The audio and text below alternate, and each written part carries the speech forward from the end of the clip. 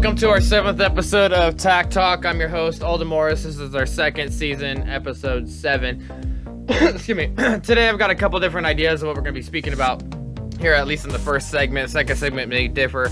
Here in the first segment, we're going to talk about Governor Inslee and his presidential run for 2020. There seems to be a lot of activity, so especially through social media, about plans that Inslee has. Apparently right now, as of January 11th, 2019, he is currently in Nevada, I believe, doing, public appearances for different Democratic parties in order to start giving that initial campaign boost for presidential run. So this is the Q13 Fox. Now, mind you, we did have someone just step down. One of the heads from Q13 Fox just stepped down for altering a video of President Donald Trump. He was found guilty for basically altering a video, and it's just not what you do as a professional media outlet or someone who's a watchdog of government. You don't try to make it look bad for your agenda. You actually just report the truth. There's no truth to be reported, and obviously you move on. And unfortunately, Q13 News is very liberal leaning, so they are here kind of talking about the presidential run for Governor Inslee. So go ahead and take a listen. Spending a lot of time campaigning. You've even seen him on television in some ads. Yeah, he has been traveling across the country on behalf of Democratic candidates in several states. Many are seeing this as a preparation for a presidential run in 2020. Now, mind you, he is running on the climate change factor. Now, here's the irony that I hope that you see when it comes to our Washington State taxpayer-funded campaign officials. For example, he's supposed to be here in Washington State doing his job as governor, and instead he's not doing his job. He's out preparing for his next job, which is potential president run. However, he's running on the climate change factor, and when he tried to pass the climate change bill here in the legislation here in Washington State this past November, his own party didn't vote for it. So, again, here we go. So C.R. Douglas has been tracking the governor's movements over the last few weeks and also what this election means for his future. You know, it's been pretty clear the last several months that the governor has been eyeing a presidential run. I mean, not only has he been a very harsh critic of President Trump, but as you've heard, he's been racking up a lot of miles traveling the country. Now, there is an official reason for that travel. He is head of the Democratic Governors Association, and it's his job to help all he can with fundraising and stumping for gubernatorial candidates. But that role conveniently includes a lot of national media interviews, lots of them. And listen to how he skirts the question about a 2020 presidential run. There's also been some talk about you looking at the race for president in 2020. What could tip you into the race? Well, I do think that we all have things we feel strongly about. Are you ruling out running for president in 2020 or not? No, that's another year, but we're focused on 2018 right now.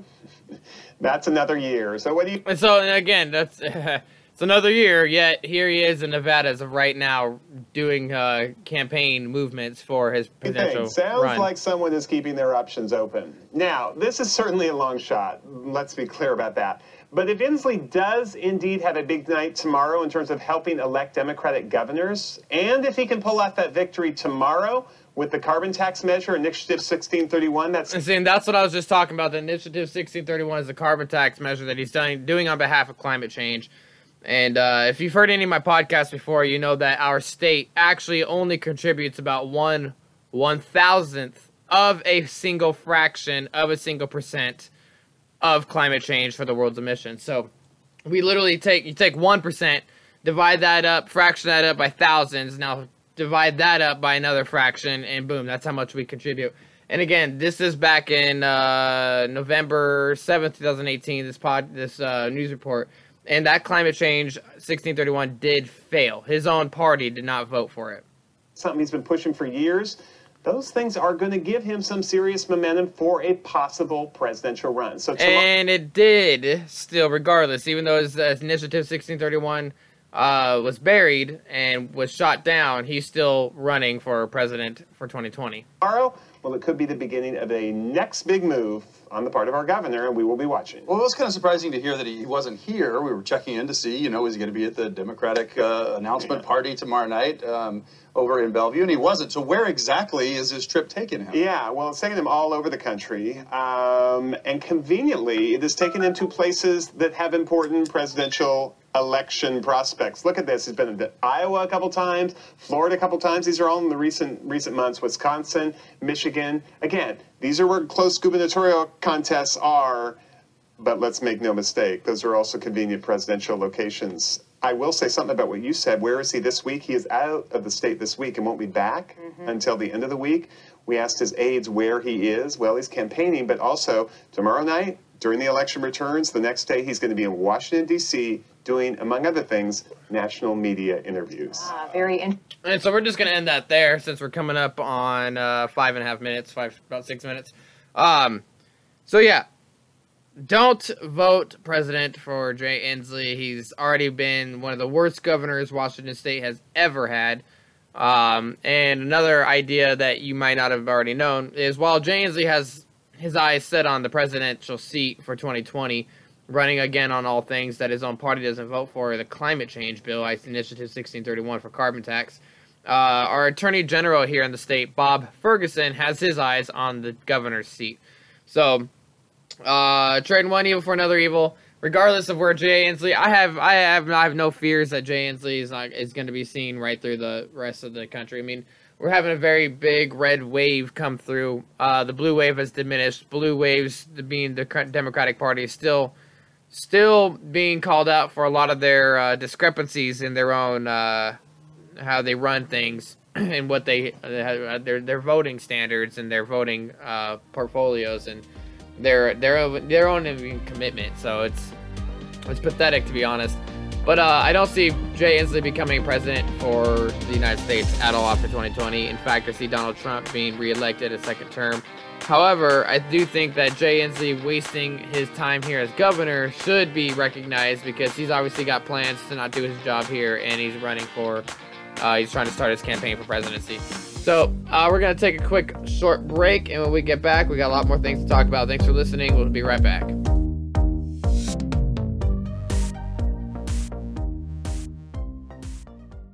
Bees Combat Systems at beescombatsystems.com, protecting those who prepare.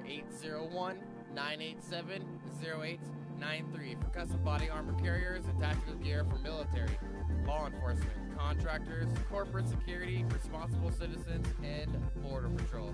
Bees Combat Systems at beescombatsystems.com. 801-987-0893.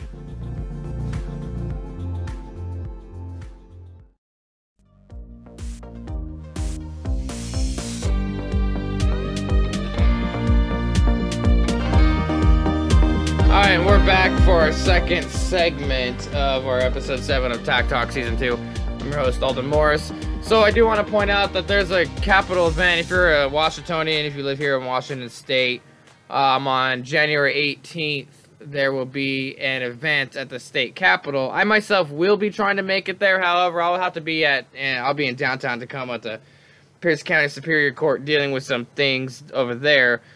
But that's at 9 a.m. I believe. So right after that, I plan to be at the Capitol, which again, I believe it starts around noon. Anywhere between 10 and noon. Usually you're going to have a couple hours of setup there. But there is a rally for your rights speech. Let me confirm that real quick. It's a gun rights rally at the state capitol come January 18th. I've been to quite a few of these in the past. I've ran security a couple of them. I've been speaker at a couple of them. And one thing I really support is the amount of people that show up there. Now, there will be opposition that does show up. Some of those Antifa guys do come in masks. And any counter-protesters are usually directed by Washington State Patrol down there to the other side of the Capitol grounds. Which is beneficial because if they start obviously if they're provocateurs, then it's pretty easy to distinguish who started it and who didn't start it.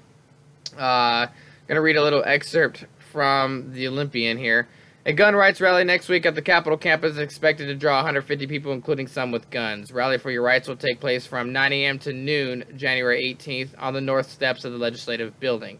The event is organized by the Gun Rights Coalition and is permitted by the Department of Enterprise Services. The state allows people to openly carry guns in most public areas, including on the Capitol campus. Washington State Patrol will be on the scene that day. So, again, I was wrong about the times. It looks like it'll be at 9 a.m., so... like I said, I've got court on January 18th at 9 a.m. over at the Pierce County Superior Court. So I'll be on the second floor over there dealing with some custody shit that I've been having to deal with for some time now. Even though I have my girls right now, I'm having to rewrite a custody plan with their mother. So, who's very uncooperative, by the way. And moving on, soon after that, if I have my girls that day, which is pretty likely I will, or likely I won't, actually, since I have them today. I don't have to do the math on it. I get them every other day. Anyways, if I don't have them, then I'll be going straight from the Pierce County Superior Court in Tacoma, Washington, over down to the Capitol in Olympia, Washington, to obviously show face and to speak with some people there, show my support, things like that.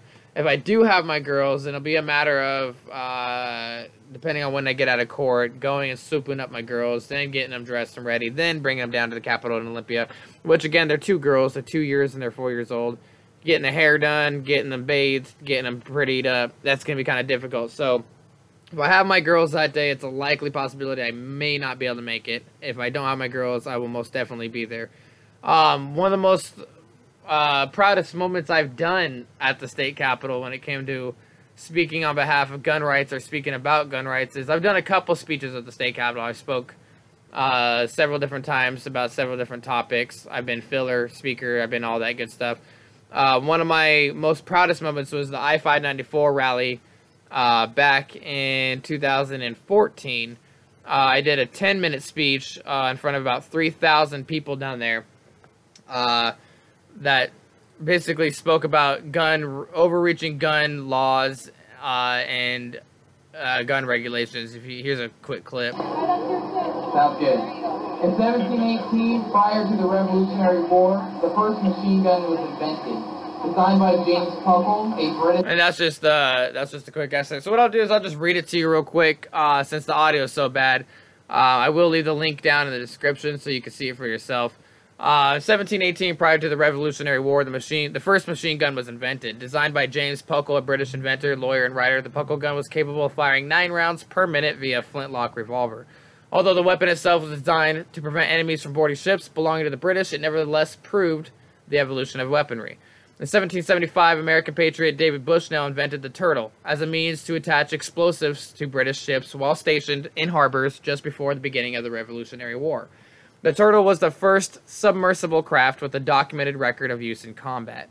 Designed to be used against the British Royal Navy, even George Washington provided funds and support for development and testing of the machine regardless of his doubts. With the evolution of weaponry in mind, the Founding Fathers wrote into the framework of the Constitution of the United States, "shall not be infringed," for one specific reason: to ensure that the citizens of the United States would have the adequate tools available to them to repel any forces, both foreign and domestic. With time, however, the words "shall not be infringed" slowly began to blur. Administration after administration perpetually reinterpreted every American citizen's natural-born right to self-defense by requiring permits for the evolution of weaponry. And that's, if you've heard me in the last couple of shows, they're repackaging your rights and selling them back to you as privileges. The infringement took off during the 1930s, when the federal government proclaimed that average citizens shall not be able to possess automatic weaponry, or in other words, the 1934 National Firearms Act. Although the claim was to prevent the gangsters of that era from possessing especially lethal weapons, it was nevertheless the first proof that criminals will not listen to the law, and that such a law only restricts the law-abiding. Shortly thereafter, the Gun Control Act of 1968 was passed, requiring citizens to obtain licenses in order to buy, sell, and trade interstate weaponry. This was also the beginning of procedures that tracked the serial numbers of all weapons, another decision that primarily only affected the law-abiding. Then in 1986, the Firearms Owners Protection Act was passed as a guise that every citizen's right to bear arms would be protected and restored if need be. However, All the bill clearly did was make it illegal for everyday citizens to own a machine gun or a weapon that fired more than one bullet at the squeeze of a trigger without proper government permission, or in other words, licensing. Then in 1993, the Brady Law passed, requiring background checks for those who want a weapon, which again affected the law-abiding in their wallets. And again in 1994, with Clinton's assault weapons ban, which made magazines with more than 10 rounds illegal in specific states, as they were defined as large-capacity magazines, as well as the bill focused primarily on semi-automatic weaponry. Fortunately, however, though, the bill expired in 2004. All this legislation only affected the law-abiding. All this government control only ever affected law-abiding citizens of this country. Requiring licensing in order to possess a weapon of choice for defense is an infringement on the right to bear arms. This is what we are to realize once again. As American citizens, we do not consent. As American citizens, we will not comply. It is time to realize how important the words "shall not be infringed" are, and to realize that what an infringement is. We do this by studying our history to understand our present and our future. The Founding Fathers never intended a standing army to be so well equipped because they experienced this firsthand. They intended that every American citizen be well armed and well regulated in place of a standing army. It's a comforting thought to realize that so many hundreds of years ago, men like George Washington pondered what weapons of the future would be like. With the Puckle gun and the turtle as just some of their examples, they knew that one day weapons would be capable of firing hundreds, if not thousands of rounds per minute, and that explosives would be able to be delivered miles and miles away. And yet, they still wrote into the framework, "shall not be infringed." It is time to take back the definition of infringements from our current administration. It is time to tell them we no longer consent, will nor comply, and that we as American citizens will possess the weaponry available to us and render all legislation against this right null and void. So, that was a speech I did back in December 14th of 2014 with Gavin Syme at the state capitol for the I-594 I Will Not Comply rally. And honestly, we had a great time. It was a great day. I got to meet a lot of very important people in the field when it comes to firearms rights and firearms privileges. And honestly, I consider myself a well-educated person when it comes to the topic of firearms. However, I do always get to learn more from these kind of events. So if you're going to be in Olympia January 18th, I hope to see you there. If I don't have my children, if I'm fortunate enough to either get a babysitter or to be able to bring my children down there, because I can't bring my children to court if I have them in court that day. So I should be there regardless. Like, even if I have my children, I do plan to be there. So again, this is the end of our show. Thanks for listening. I will be back over the weekend. I do have some guests lined up. We're just working out some scheduling errors and some scheduling kinks. Their convenient times are not my convenient times, so on and so forth. So again, thanks for listening. You guys are the reason why I keep the show going, because of all of those of you who tune in. So thanks for listening. We'll be back. Thank you for enjoying the 7th episode.